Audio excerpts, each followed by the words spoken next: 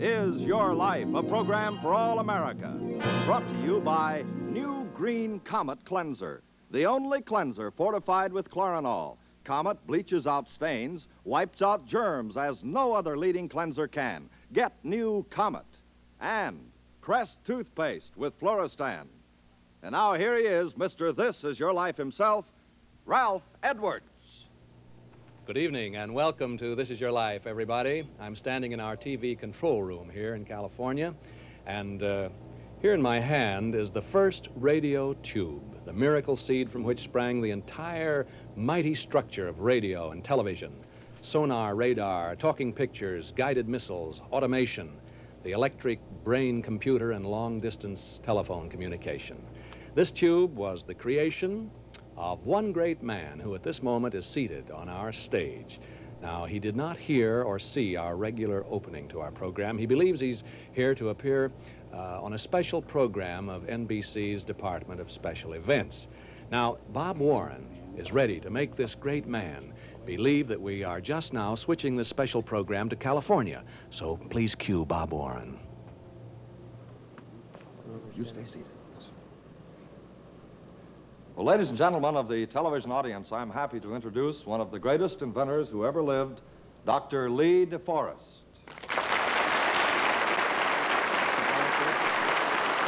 You'll sit down, Dr. deForest. And take a look at this television screen right here before you. We're going to take you now to New York City, and from there, a friend will speak to you, a man who, in his own garage in Montclair, New Jersey, perfected the cathode ray tube, which did so much to give us this miracle of television. Here is the chairman of the board of Dumont Television, Dr. Alan B. Dumont.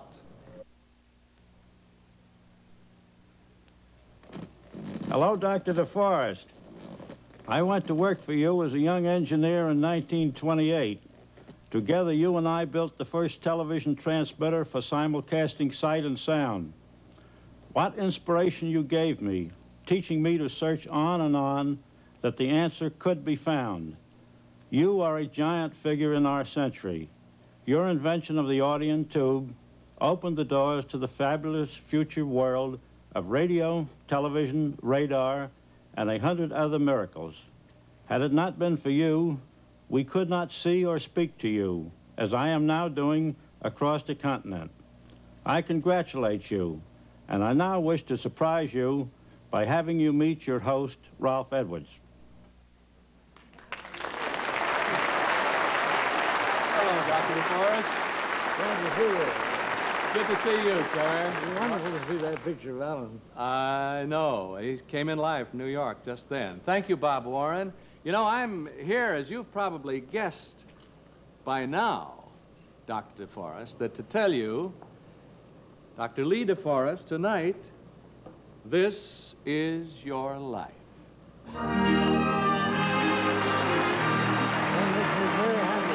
I'm glad it makes you happy, sir. I assure you it thrills us.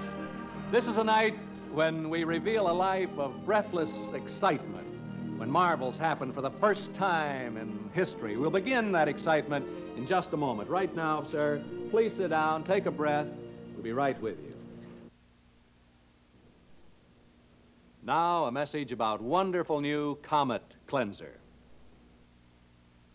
This charming older home was bought by the Wilsons of Cleveland. Mrs. Wilson loved the house, except for that old stained sink. She rubbed and rubbed, tried so many cleansers. She thought she'd have to get a new sink. Then she discovered Comet, Procter & Gamble's completely new kind of cleanser. That did it. Only Comet is fortified with chlorinol to give you the most effective form of chlorine bleach. She was amazed. Every stain was gone. That sink looked almost like new again. What's more, Comet kills up to 99% of household germs, important where you prepare foods. So if you can't get a new sink right now, get new Comet. Comet gets any sink, old or new, cleaner and whiter than ever before possible with any cleanser. Comet bleaches out stains, wipes out germs, as no other leading cleanser can.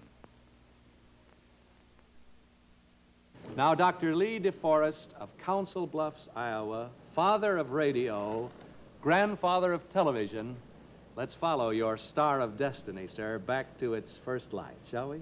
Yeah. This is your life. Wonderful, wonderful. It's summertime in Council Bluffs, Iowa, 83 years ago. They had no such rockets as that one on our screen that we just saw now on the 4th of July that year. But that summer, you're born, a boy who will make such wonders commonplace. Your mother was Anna Robbins. Your father, descendant from deForests, who came to America as early as 1636, wasn't it? That's right. Father was pastor of the First Congregational Church. When you're 6, he is called to a life of great dedication to direct a college for Negroes at Talladega, Alabama. That's right. Our parents took Lee and our brother Charles and myself to a strange new life in Alabama. Well, now that's the first voice out of your past, sir. It's your sister. For years, you two have wanted to be reunited from St. Petersburg, Florida, wife of the Reverend Philip Ralph. Here's your sister, Mary.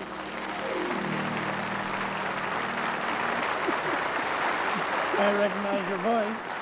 Yeah. How did Lee get along down there in the South, Mrs. Ralph? Well, it was so near the close of the Civil War that there were still strong feelings among the Southerners.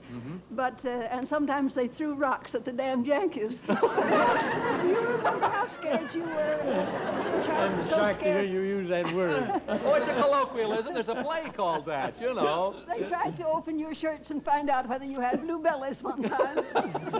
And, well, here's a fellow who can attest to that. Dr. Elisha Jones of Talladega, Alabama.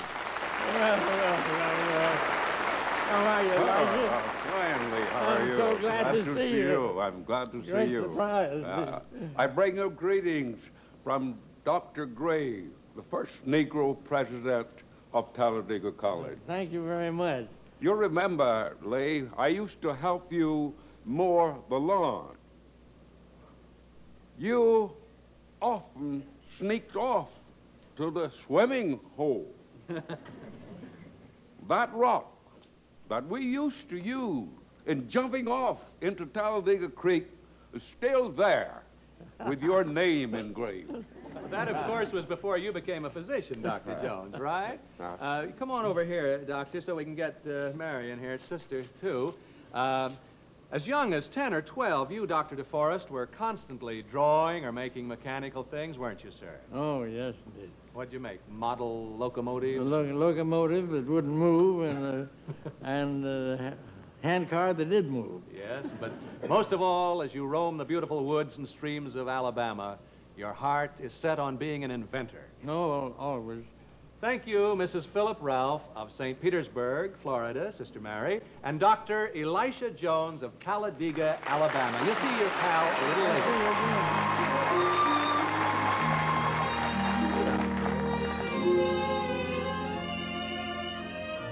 At 16, you put a respectful letter on your father's desk asking him to let you go to Sheffield Scientific School at Yale University.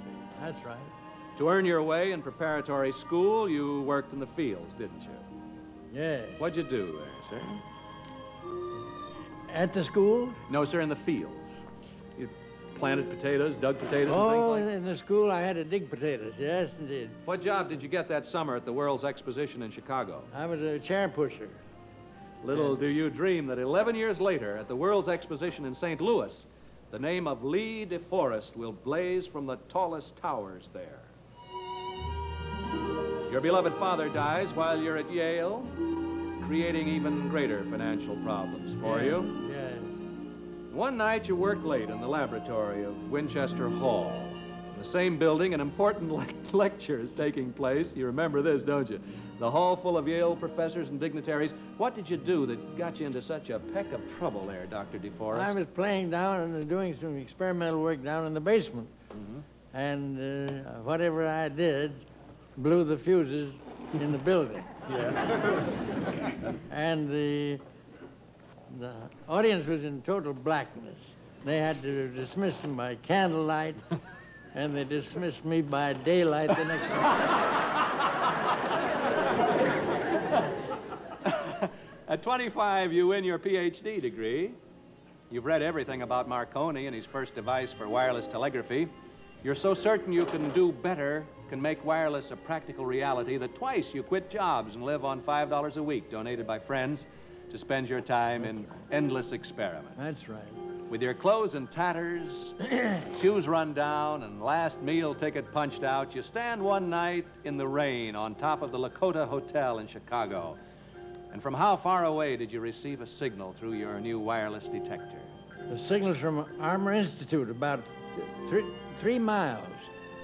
Years of bleak poverty but blazing excitement passed. Now you're Oh. sending and receiving signals 7 miles, and then 20 miles, and then 100 miles. That's right. At the St. Louis World's Fair, Doc and I sent a message 300 miles. A voice you haven't heard since the year 1906. Now, this is over 50 years ago. Here from Palm Harbor, Florida, is your wireless buddy, whom you haven't seen in 50 years, Mr. Harry Pop Athern. How are you? Good. Glad I'm glad to see you again. So was. I'm so glad to know you're alive, boy. There were some doubting Thomases among the officials at the St. Louis World's Fair, weren't there, Mr. Athern? Yes, there were, but Doc convinced them, and Doc, they gave you the grand prize gold medal. That's The right. highest honor That's of the right. fair. And then in that same year, 1904, you thrilled the world again with history's first use of wireless in war. That's Yes. right. And you were one of the men that did it.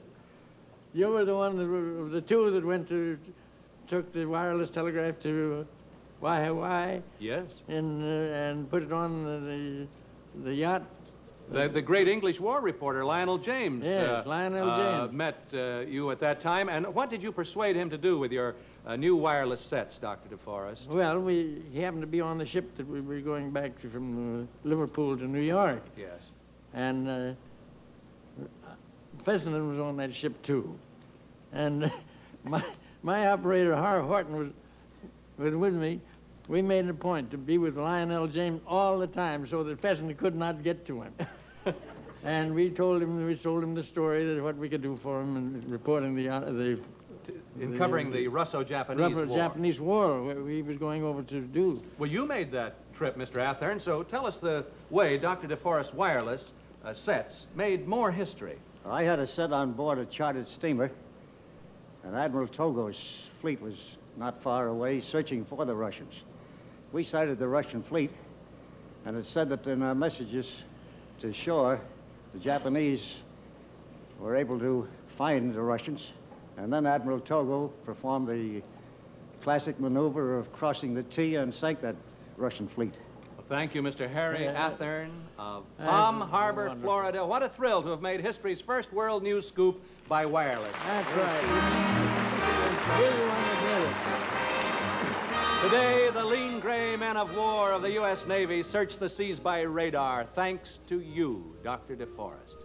Back as far as these years of 1902 to 1904, the Navy encourages you. Yes, indeed. The Navy was my best friend from the very beginning. I was with Dr. deForest when he risked his life against yellow fever to set up the first Navy wireless stations in Cuba and Panama. And I was present when Dr. deForest invented the audion tube, the greatest invention in the era of electronics. This, sir, from Paradise, California, is Mr. B.F. Greaves, whom you haven't seen in 15 years. And from Mineola, Long Island, your associate of many years, Mr. E.N. Pickerel. So glad to see you, Pig. Here in 1904, come on up, gentlemen, and stand by the doctor. Let's put him in the middle so we can really get him on. You know, we don't want to play any favorites here. They both are tremendously fond of you, of course. Here in 1904, the Panama Canal is being dug. What risks you and Dr. deForest take in setting up those first historic wireless stations for the Navy? We'll find out in a moment, gentlemen, and we'll relive other thrills such as how the world reacted to history's first